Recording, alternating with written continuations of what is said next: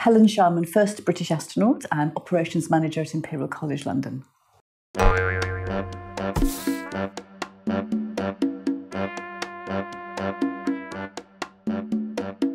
I became the first British astronaut because I actually just applied for the job. Suddenly there was an opportunity available that just hadn't been around for British people before, and I applied for it. There was a selection process, a lot of medicals, psychological tests, and really spaceflight medicals, so being whizzed around in the centrifuge so that we could see if we could withstand the G-forces of a launch. And eventually I was chosen to go and do the training. After about 15 months of training, it was decided that I would be prime candidate from Britain, and the person who was training with me became backup.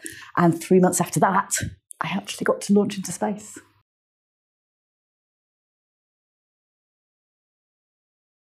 I often wonder why I was chosen for that particular, job of being an astronaut. And I think there's a lot of different aspects to it. You need to be physically fit. You need to be able to learn Russian quickly, certainly then, and now it's a good language to learn on the International Space Station.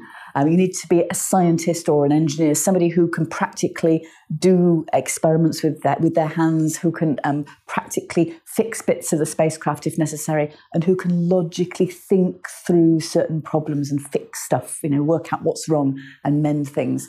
And then somebody really who's just going to be able to get on well with the rest of the crew. So be a relatively level-headed, not terribly excitable, not terribly depressive, somebody who's just fairly level, what I would call a normal kind of person.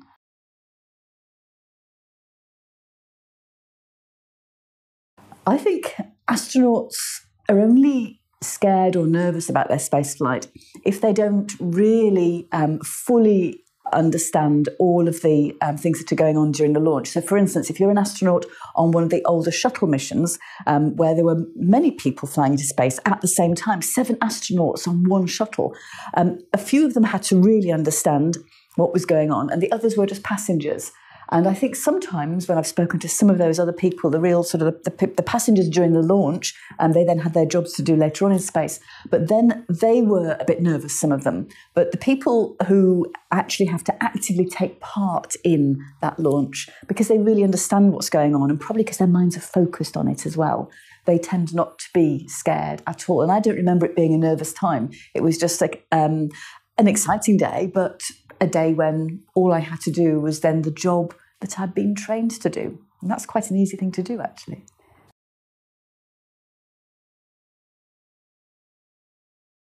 I think perhaps the most difficult question to answer is what was the most unexpected part of being in space?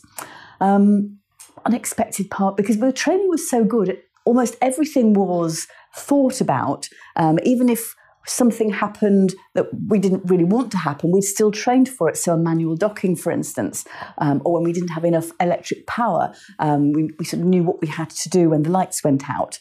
I suppose what I really wasn't prepared for so much was that the thoughts that you have when you look out of the window, when you look back at Earth, because you can't see individual people, but you do remember individual people. And it's that sort of connection that we feel, the relationships we have in life that are really very important in life. And I love my work, I love science, I loved being in space. But I think in the end, we all need to remember that people are important, very important. We want to make sure that the spacecraft is going to function properly once it's in space.